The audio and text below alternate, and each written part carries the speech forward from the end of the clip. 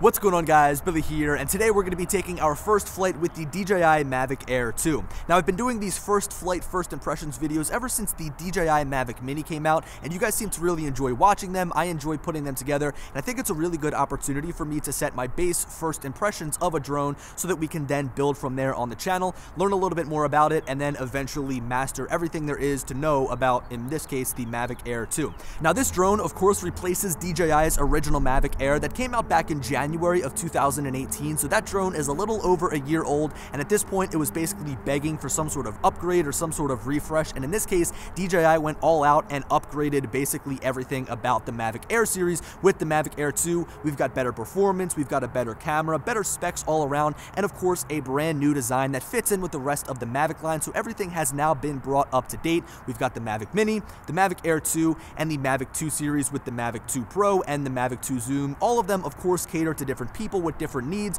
when it comes to the drones that they want to fly, and also they all have their own shade of gray so that you can distinctly tell them apart. Now, we of course also have a brand new remote controller design with the Mavic Air 2 as well, and it resembles a lot of the same characteristics as the smart controller, which I enjoy the feel of, so I have a feeling I'm also going to like this remote controller, but we'll go over some of my thoughts as we fly the Mavic Air 2. So let us get this thing in the air.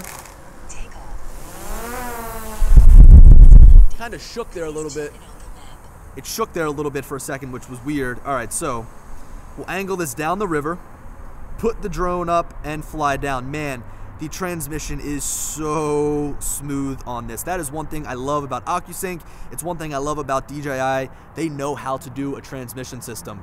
Okay, so the purpose of a first flight is not just to see me mess around and fly a drone. It's to go over a couple of things, get a good base establishment of what this drone is about. We'll be seeing some things like the footage, what the camera looks like. We'll also be taking a look at the transmission to see how things hold up. We'll look at the performance, go over some things you guys need to know about the Mavic Air 2, all of that jazz. Of course, this drone also shoots 48 megapixel photos, so you guys know I'm going to be posting some photos over on my Instagram page. If you guys want to go check that out, I'll put a link in the description, or you guys can just look me up. My handle is @BillyKyle. All right, so we are in P mode right now, normal mode. We'll flip it into sport mode, and we'll start buzzing down the water here. So we are at about 1,800 feet. I'm gonna fly down to the bridge and then turn around. I can say already right now this drone is rock solid. You guys remember watching my Mavic Mini flight down this water, and you guys were probably pretty impressed with how the Mavic Mini flew, and you can only imagine the Mavic Air 2 is just flying better. There's one thing I gotta do right off of the bat. I have to change the... Where is the gimbal at? There it is. How can we change... All right. We do have to change the gimbal pitch speed. All right, I don't feel like looking for it right now. That's one thing we'll have to change. This gimbal feels very sensitive to me right now. Also, we are just running with automatic camera settings right now because it's a little bit cloudy. As you guys can see, the sun is coming in and out. So we are just running with automatic camera settings. So we made it down to this bridge, no problem at all. I'm spinning around. There's no breakup in the video feed whatsoever. We're at about 3,200 feet, so about half a mile, maybe a little over half a mile, and things are looking crisp with this drone. Okay, let's push it forward, bring it back here. We'll see if we can reach that top speed of about 42 miles an hour. It's not very windy, believe it or not. It was windy earlier today, but right now it isn't. It looks like we're flying at about 30 miles an hour. Top speed of this drone is 42.5 miles an hour. I'd love to be able to hit that speed, but it looks like we're only at 30 miles an hour. Let's try to bring the drone down a little bit, see if we can decrease our altitude. Now, I can tell you guys that as I had the drone just sitting here before I took off, I had a helicopter fly down the water here, and it gave me an ADS-B warning. I'm going to go over everything you guys need to know about ADS-B and AirSense in a whole entire separate video, but that was something that was very cool to experience because it's something that honestly really needs to be covered. It needs to be looked out for. These manned aircraft flying around, we don't want to interfere with them. So ADS-B is definitely a great technology that's coming to DJI drones. The Mavic Air 2 is the first consumer drone that's got it. Man, the sticks feel so smooth. Even when I'm here in sport mode, I can, for example, right? I'll line up along this hill here, and I will kind of do a little rotation. The gimbal's very sensitive. I need to fix that. I'll do a rotation here once I get in the groove. Yeah, there we are. It just feels very smooth. The one thing about the Mavic 2 Pro is that when you're in sport mode, it feels a little bit twitchy, a little bit jerky. We've got the drone flying overhead now. It feels a little bit twitchy and feels a little bit jerky. I feel like I can't shoot smooth cinematic video with the Mavic 2 Pro in sport mode. I've got to tone it back down to position mode. But in terms of the sticks, man, when you're rotating left and right, it does feel really nice. I haven't done any EXP tuning. This is literally straight out of the box. I'm just flying. As you can tell, again, my gimbal is all wonky. Now, I've got the drone behind us right now, so it's actually facing the opposite direction. And I can say that the transmission is still holding up really well. I don't have the remote controller pointed directly at the drone. And it's to be expected. OcuSync 2 is so good. And it seems like in this drone, we've actually got an upgraded version of OcuSync 2. So we can get 10 kilometers out of the Mavic Air 2 when they boast or they advertise 8 kilometers out of the Mavic 2 Pro, which is very interesting. So another thing I like to do with these first flight videos is fly down the train tracks, point it straight down. We can see a really good top-down view. And I also like to go and look for trains. I've yet to do one of these first flight videos where there's a train coming past. All right, so here we are. We've got a top speed of 41 miles an hour. So this is about the fastest we've gotten this drone thus far. 40 miles an hour is totally fine out of a consumer level drone. I never really complain about the speed of a drone. If it can go 40, it's totally fine. And even with 40 miles an hour, I still have really great control over the drone. It feels so solid. The controller, I kind of said in the beginning, is really great. It feels awesome. They stuck with that same design for so many years that we got with the Spark, the Mavic Mini, the Mavic Air Original, the Mavic Pro. We got that same design. And they finally gave us something different. All right, so we've got some trains down here. Let's get a little bit lower. And you'll see that as I approach these trains, it just feels so smooth. The video looks so smooth. And even as I go a little bit lower behind the trees and all the obstacles, we've still got a clear transmission coming in here. And again, in sport mode, it is rock solid. It's something I expect from a DJI drone, but for some reason, I'm always a little bit more impressed every single time I fly a new DJI drone because they've just improved everything from the ground up. Alrighty. There's a truck. Yeah, this feels really good. We'll fly down to this far bridge over here. I wish it wasn't cloudy, or I guess partly cloudy. I wish the exposure was even throughout the entire video, just so we could get a good understanding of what the camera is like. I love behind me, the hill that I was shooting. When there's a ton of sunlight hitting that hill, it makes for some really good video.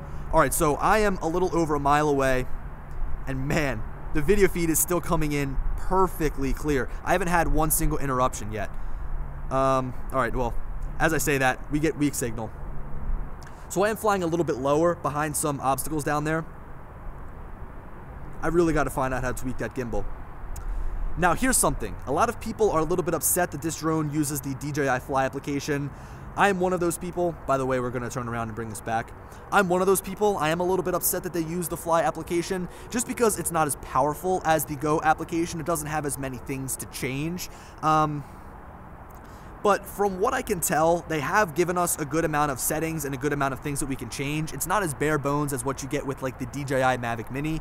The Mavic Mini doesn't have all the sensors and all the shooting modes as the Mavic Air 2. There's definitely a lot more to change with the Mavic Air 2, and I hope that they just continue to build the Fly application out, because that's the only way that it's going to get better, is if they continue to add these updates. So it looks like we've got wind going downriver.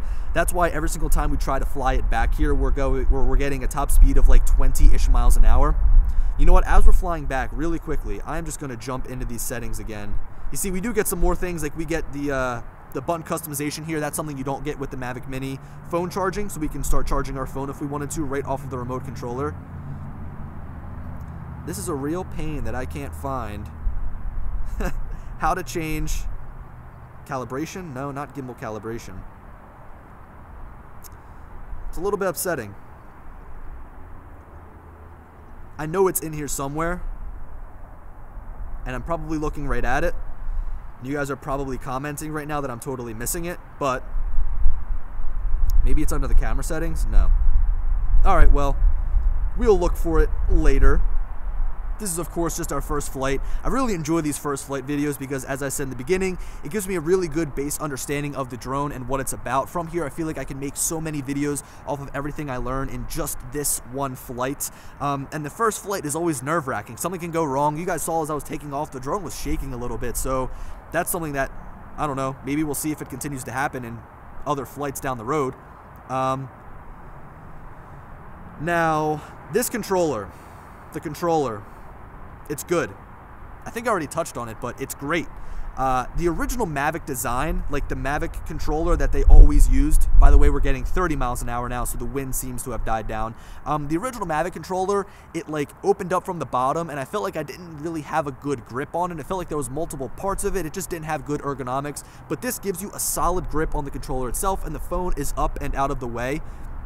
In my first thoughts video, when the drone first dropped, I talked about how I really didn't know how I'd feel about the phone being up here on top, but so far, I don't mind it. I think it's nice. It kind of puts the drone up in front of my face rather than down below, and I don't feel like I'm hunching over.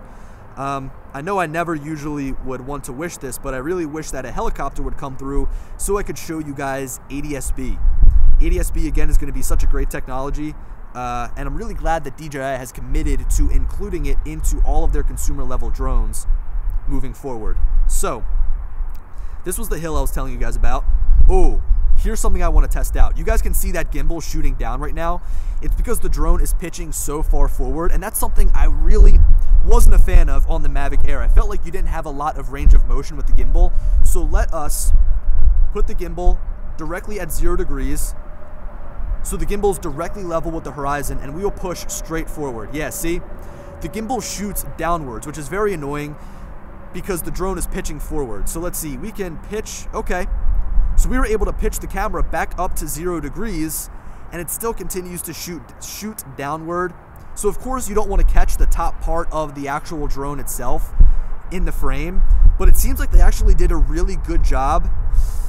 It seems like they did an okay job at making sure the gimbal doesn't shoot down. I feel like we do get a lot more range of motion here. Look, I can even actually look up to 10 degrees when pitching the drone forward. So we do get a lot better range of motion over what was the original Mavic Air. That drone, I made a video about how it doesn't like sport mode because it just really doesn't. All right, let's fly it back down. I've been making my laps up and down the river here. Another thing I love to see with this is what's the flight time like, right? So this drone has what, 34 minutes of flight time if I can remember off the top of my head. It seems like right now, ripping up and down in sport mode, we've got about 4 minutes left on the battery, 36% left here, and it looks like we've already only been recording for about 12 minutes, and we've probably been flying for less than that. Let's see, our flight time, yeah. So our flight time has been a little under 12 minutes. So you know what? We're gonna continue to fly this around. We're gonna try to get it all the way down to about 15-ish, 10%, and then we'll land the drone from there. And we'll kind of get an understanding of how much flight time we can expect from this drone when we are ripping with it. So, the drone is coming up towards us. Let's fly it directly overhead here. So I can say right now, I was really impressed with how the Mavic Mini flew. I'm of course always impressed with how the Mavic 2 Pro flies, and this drone is no exception. This drone is no exception. It feels so solid. DJI gets so many things right with their drones, from the hardware, like the controller, to the actual software itself, like the sticks just feel so good. All right, so this is a really cool hotel they're building here off of I-76. Let us try to flip into normal mode and do a nice rotation around it. There we are. We are flying a little bit fast here, but the good thing is, if I was recording in 4K at 60 frames per second, I could slow it down. Now in this video, I'm only shooting 4K at 30 frames per second, and my reason behind that is because this is the first flight video. I shoot these videos in 30 frames per second all the time. There's no reason to downsample it. All right, let's see if we can get a better rotation than that. That was ugly. We'll pinch the sticks here. Move into the rotation. There we are.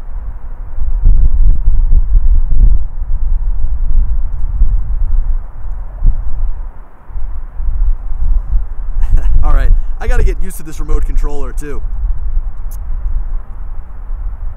The sun is starting to come back out, so let's quickly try to grab another shot of the hill over here if time allows. 24% left. Flip into sport mode. Get a nice final shot of the hill here.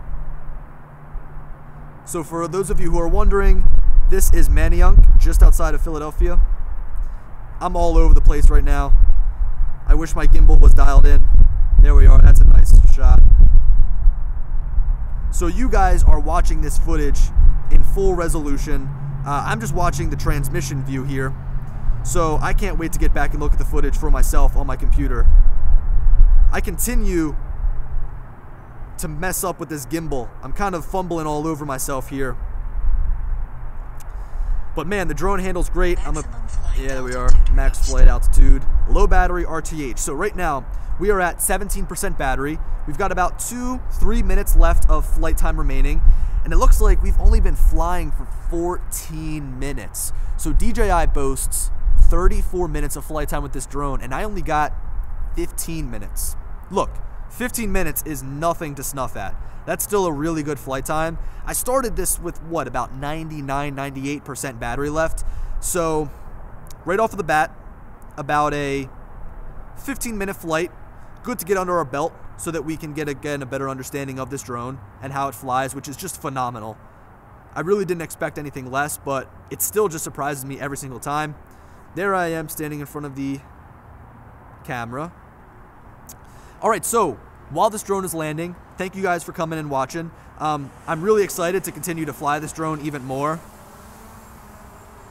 I really liked the original Mavic Air, and as I said in my first thoughts video, there's a lot of things they could have done to improve upon the Mavic Air, two of which they could have made it quieter, and they could have given us a better transmission system, and they did with this drone. OcuSync 2, you guys saw I was down a little over a mile, almost a mile and a half away, and there was basically no interruption whatsoever. So stay tuned for some more Mavic Air 2 videos. I am pumped to continue to fly this drone, and I hope you guys are pumped to see more content surrounding it, because I feel like right now, this is the drone to buy over any other DJI drone. I mean, this really does give the Mavic 2 Zoom and even the Mavic 2 Pro a run for its money, considering this is $800 and the other drones are priced a lot higher. So again, guys, stick around for some more content surrounding the Mavic Air 2. Let me know what you thought of this video down in the comment section below and what you thought of your first impressions of the Mavic Air 2, and I'll talk to you guys later. Peace.